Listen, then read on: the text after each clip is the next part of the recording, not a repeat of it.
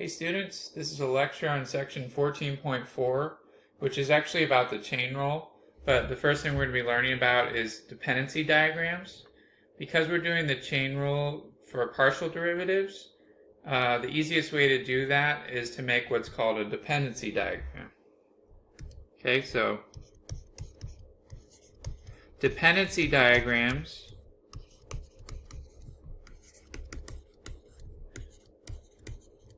allow us to set up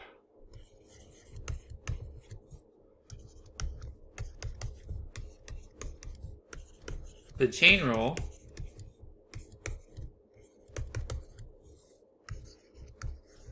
for functions of multiple variables. Okay, so for multivariable functions.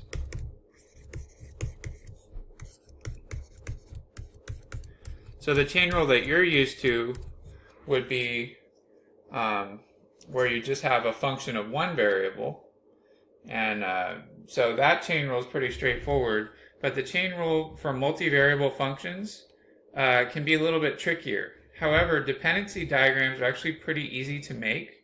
So the standard way to do it is they give you a function, and first you make a dependency diagram, and then you use that dependency diagram to write out the chain rule for that particular function. And the dependency diagram just makes it a whole lot easier. Okay? So let's see an example. Okay? These are easiest to learn by example. Okay, so example, draw a dependency diagram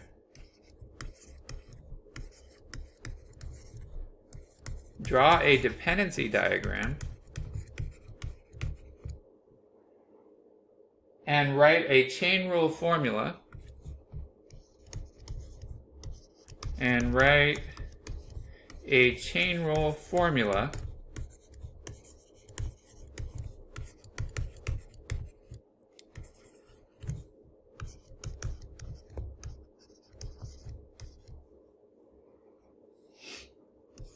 for each derivative.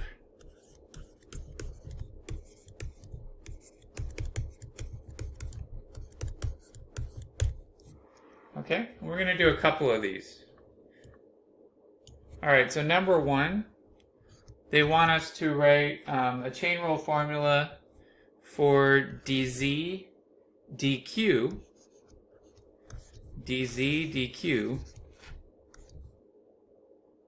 and then they tell us information about this function z. So they say where z equals h of m comma n, and m equals f of q, and then n equals g of q. Okay? So they're asking us to find a formula for dz dq using the chain rule. And but we're first going to use a dependency diagram to make that an easy process. And this is where variable z is a function of m and n. H of mn means it's z is a function of m and n. And then m is a function of q, and n is also a function of q. So the basic way you do this to make your dependency diagram is you start in your numerator. Okay, so you start with this variable right here in your numerator. Okay, and you write that down. And you give yourself plenty of room. So here's z, we know is h of m comma n. And that's what we're going to start with. That's the very top of our dependency diagram. Now the reason it's called a dependency diagram is it actually branches out based on independent variables. Okay, so when they're saying that z is a function of m and n, that means z is dependent on two variables. So it's dependent on m, and it's also dependent on n.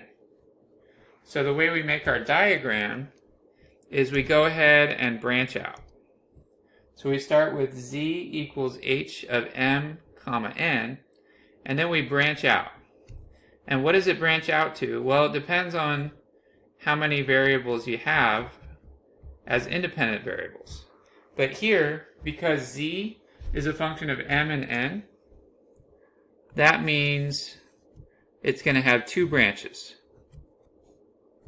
Okay, so z is a function of m and n. Okay, so that means we're going to have two branches, and each branch is going to correspond to one of these independent variables. Okay, so z is a function of m, so that means our first branch is going to be m here. And then z is also a function of n, so our second branch is going to be n. Okay, and what we're doing here is we're making a dependency diagram, but we're not done. So what we've done so far is we've started at z, and then we branched out to m and n because z is a function of m and n. Now to finish the dependency diagram, we have to keep going. So looking at m, we know that m is a function of q, and then we also know that n is a function of q. So since m and n are both functions of q, that means our other branches are just going to end up at q. Okay, so m and n both end up at q.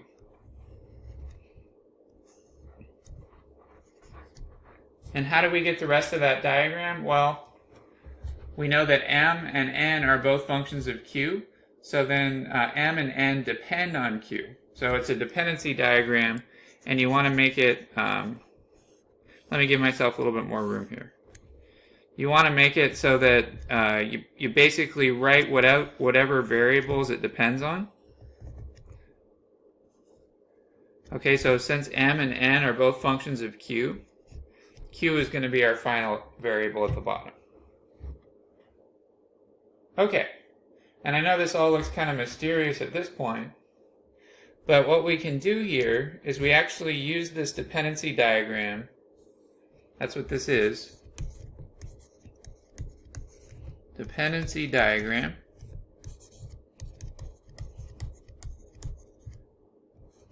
And we can use it to make the chain rule. So how does the chain rule work? Well, basically, you start on the top and you go down, okay? So your numerator is going to be, here it's going to be z, and then your denominator is going to be this letter. So for this little branch here, we're going to have partial z, partial m. So this right here is going to be partial z, partial m. So again, z was where we started, up here, and m was where we ended for that branch. And that gave us partial z, partial m. So your numerator's up on the top, and then your denominator's on the bottom. And I know this is a partial derivative because we know z is a function of two variables. So whenever you have more than one variable, use partial derivative notation. Okay, and then we can do the same thing for n. So our numerator is going to be z, and our denominator is going to be n. So this branch right here is going to be partial z, partial n. So again, the way we got that was we just looked at our diagram, and on top we had a z, and then on the bottom we had an n. So our numerator is partial z, and our denominator is partial n. Okay? And then to finish the diagram, we do the same thing for these little branches down here. Okay? But because m and n are only a function of one variable, instead of writing partial derivatives, we're just going to write regular derivatives down here. So this one down here is going to be dm dq. Now how did I get that? Well, I've got m on the top, and then I've got q down here on the bottom. So this little branch here is going to be dm dq. And notice I'm using d because it's just a function of one variable. M is just a function of q, which is only one variable, so I use dm dq. Whereas up here, z was a function of two variables, so that's why I wrote the del notation. So del z del m and del z del n. Okay? So just so you understand, over here, let me kind of summarize what we're doing here for the dels and the d's. So we use del notation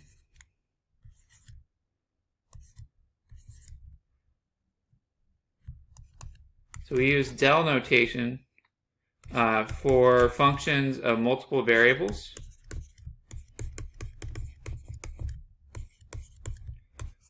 Okay.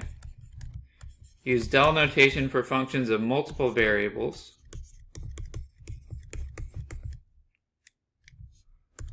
And you use d, so d whatever, for functions of one variable. Okay, so for a function of one variable.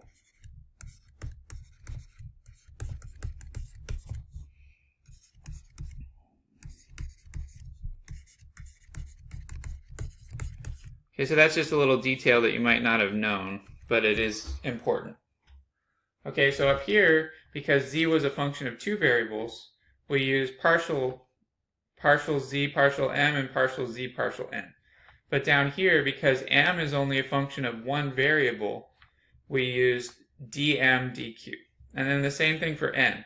Because n in this problem is only a function of one variable, we're going to have dn dq for this branch here. Okay, so this one right here is going to be dn dq.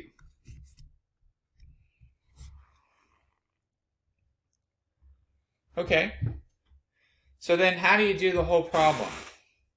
Well, that was the dependency diagram. The dependency diagram is actually the trickier part.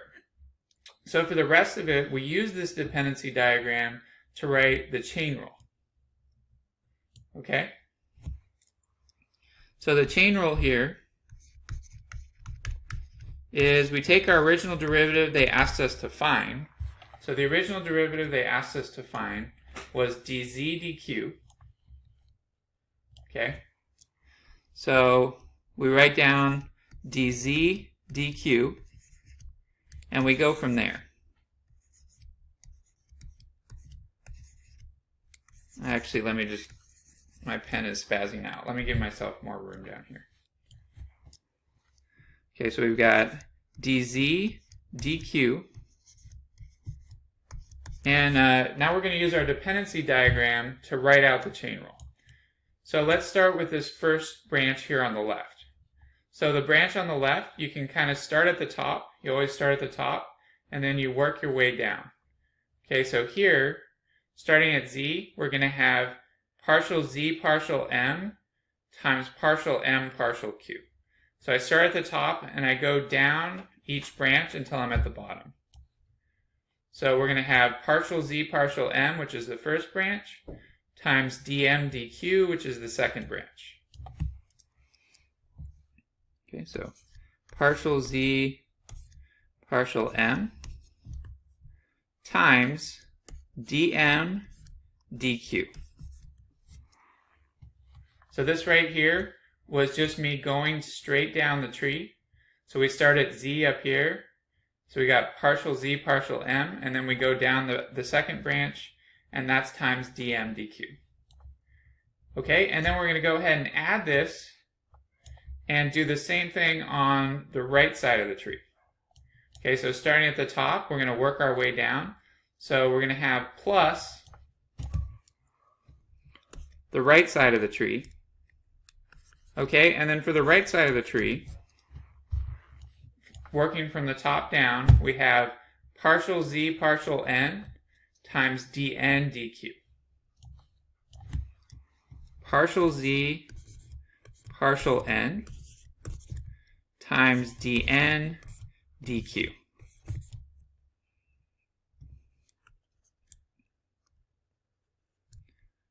And so I'm having trouble with my pen here. Okay, so again, how do we do all that? Well, on the left side of the tree, we started at the top and we went down both of these branches. So that gave us partial z partial m times dm dq. That gave us this part right here. And then we added that to the right side of the tree. And then on the right side of the tree, once again, we started at the top and we worked our way down each branch. So partial z partial n times dn dq. And that gave us this right here.